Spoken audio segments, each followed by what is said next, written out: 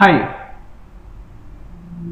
welcome to the fifth video of Time and Work series that is brought to you by Mockbank.com.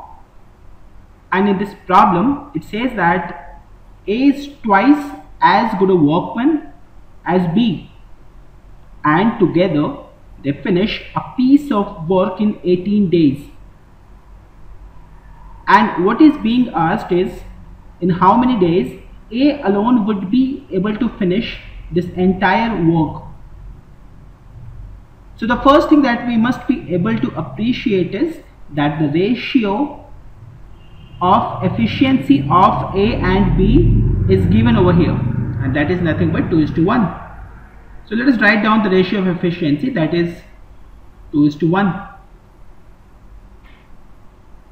And it also says that A and B together take 18 days to finish the work. So may I say that A and B, their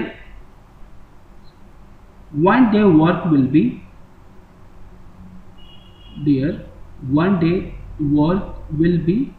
1 over 1/18th of total work.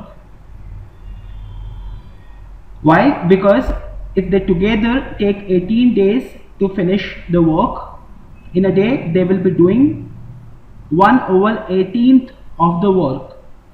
Now we know the ratio of efficiency, that is 2:1. We also know that in a day they do 1/18th of the work.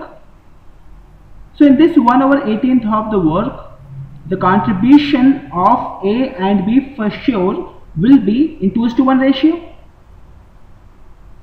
What did I say? That if the efficiency ratio of A and B is 2:1, that is, if someone who is more efficient will be doing more work, someone who is less efficient will be doing less amount of work, and the total work for a day is given to us, that is 1/18th. So should I say that A's contribution over here is contribution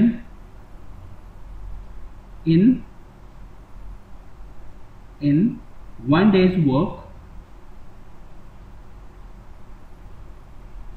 will be how much?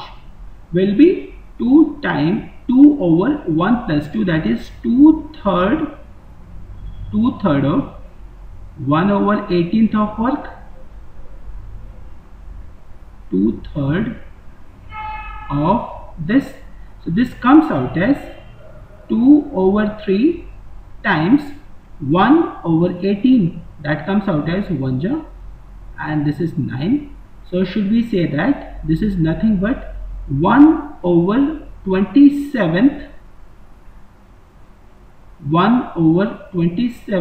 of work is being done by, this is what A's 1 day work, A's 1 day work. So if I say that if A has to finish this total work single-handedly, how many days he's going to take? He's going to take a total of 27 days. We combined two methods over here. One is efficiency and the second is ratio. That is the beauty of this problem. We knew what is the efficiency ratio. We wrote it, that is 2:1.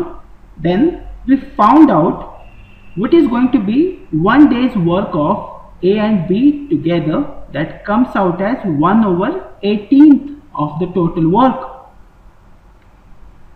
Now in this 1/18th of work, the contribution of A and B will be 2:1 ratio, right? And that is how we came to know that, or we came to deduce that A's 1 day work is going to be 1/27th of work, and hence if you take this 27